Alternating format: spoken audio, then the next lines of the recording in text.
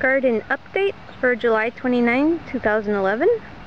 I'm getting very impatient with these horned melons. They're teasing me. There are so many on this vine, but none of them are ripe yet. Here's the first one again. It is kind of yellow.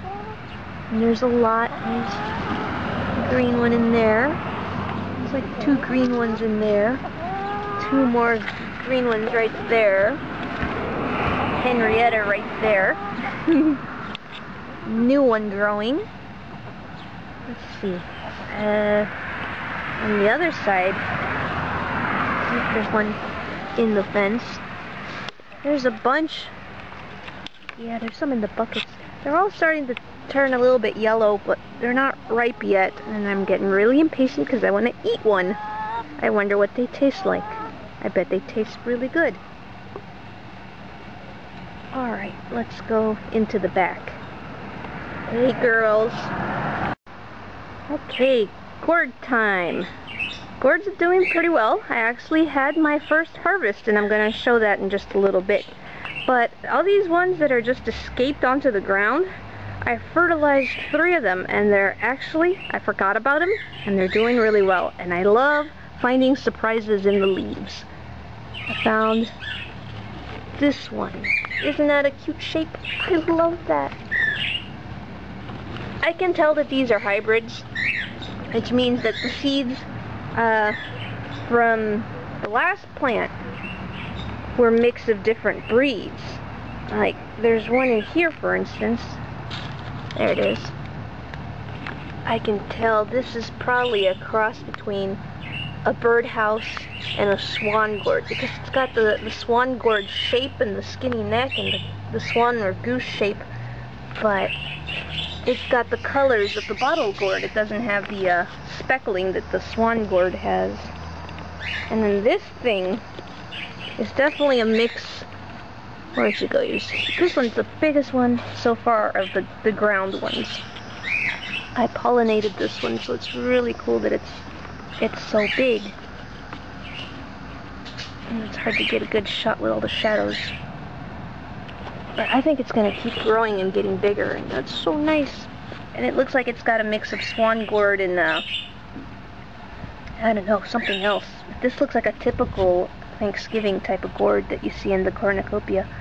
This one didn't make it. That sucks. I was like, of course, everybody likes to get as many as possible. Now in the arbor, there have been some big surprises. Okay, here's that big one again. And it's just best to go inside. Real quick, tomatoes doing great. I've got them. I put this little netting on them to keep the bugs out. It's a lot of work. It's really hard to net all of them, actually. Brandywines. I was disappointed, actually. We finally harvested the first one, and Chris loved it.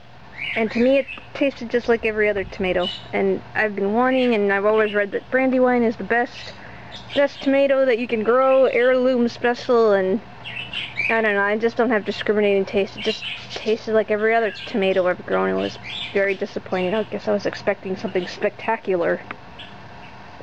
But we'll see. Alright, inside the gourd arbor. Whoa. Again, I gotta make sure I don't step on all the vines that I'm walking through. It's kind of hard to get in here. These are ready for harvest.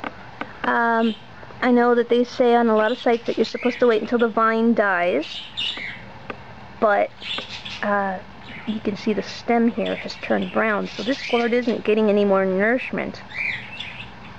And it's ready to be picked. It's the same thing as if you wait for the whole vine to die.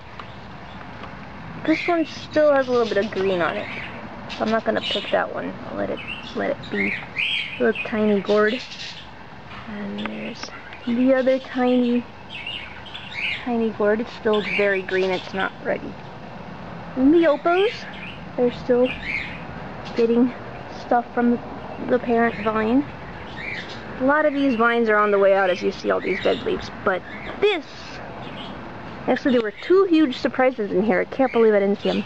I was getting ready to yank out the zucca gourd from this pot, because all my other zuccas had died. And then this one just appeared out of nowhere. I didn't pollinate this one just popped out. I'm so glad, because it is the first one that is actually the zucca shape. And I hope it'll get really big. I hope it'll get bigger than this and it'll make it, and hopefully no blossom end rot. I don't know. I don't feel anything down there. I hope that doesn't rot. I'll be happy if it stays this size even. It'd be nice to get it bigger and get it full size. But oh, I'm so glad. Please, please make it. And then this was a surprise too, because this also got pollinated all by itself. And this is a Indonesian bottle gourd. Unfortunately, it's a little deformed. It's supposed to be perfectly round on the bottom and on the top, and up here. Get off, you evil bugs. I hate those things. It's supposed to be perfectly round, so unlike the swan gourd that has the bird head shape. But still, I'm just happy. My first Indonesian bottle. I'm probably not keeping any of these seeds, as they've all been hybridized. And alrighty, and that's about it for the garden update this time. And this is the first harvest for this year, and I'm really happy. My first gourds. This one is a pointed cannonball gourd. I love this. That is cool. If this one dries out right and makes it, even though they've been harvested, they're still not out of the woods.